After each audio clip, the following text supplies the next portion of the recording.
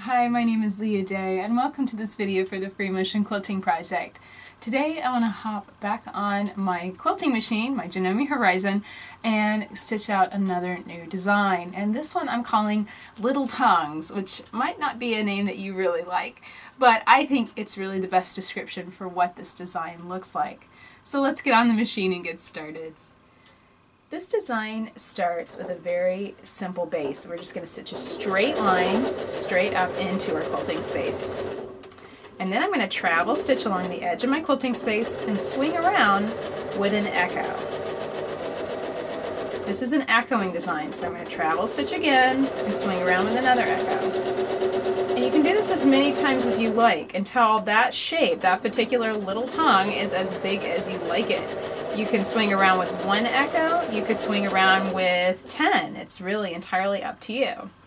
But that is the basic shape. So now I'm going to travel stitch. I think that's big enough for me, and I'm going to stitch a straight line off in this direction. Travel stitch along the edge and swing around and down with my echo. Travel stitch again and swing around again.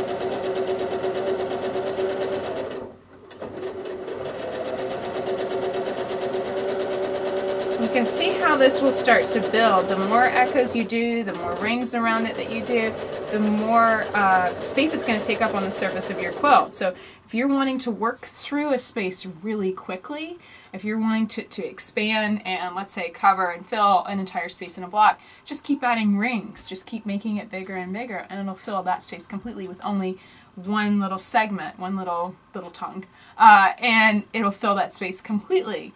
If you want more variety, if you want a lot more texture, keep your echoes smaller, closer together, and fewer, and you're going to have a lot more of that kind of texture coming through. It's really just depending on what you're wanting, and it's one of those designs that you really want to experiment with. Try it one way, then kind of try it slightly different. Try it with 10 echoes in one square, and then try it with one echo and all the rest. And let me kind of show you what I mean by that.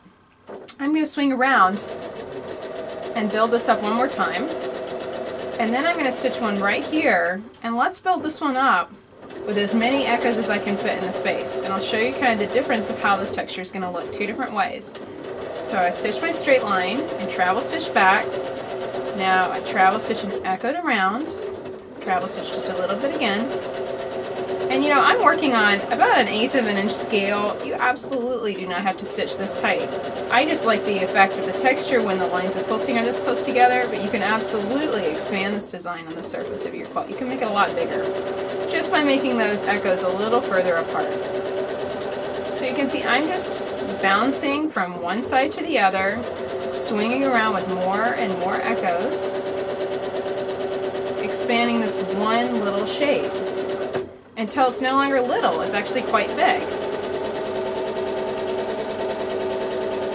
Now, if you were to use this, like let's say I wanted to put this square in a quilt, this one shape that I've just finished up stitching is actually going to stand out quite a bit against all the other ones because I've expanded it so many times on the surface.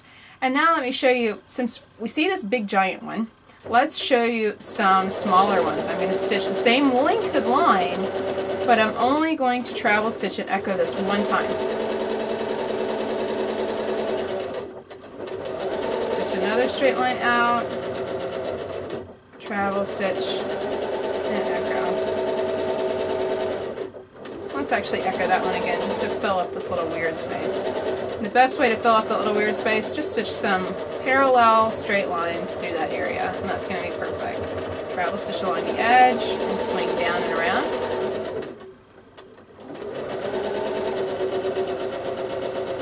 Just add a few more in here so you can really get the idea of how different these two are, and the only difference is just the number of echoes they have.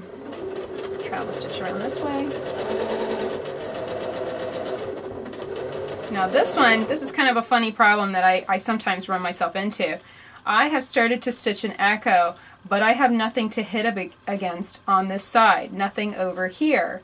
So here's what I'm going to do. I'm going to bring my line out, and this is kind of one of those things that you sometimes have to think about, and bring it down. I'm pretending that there's an echo there, essentially. So you can see where I'm at right now, and I've kind of built up that space. I have this little pocket here I'm going to stitch back into and fill, but really I need to find something that I can hit against to stop this from basically continuing all the way down to this side of my piece. That wouldn't look good.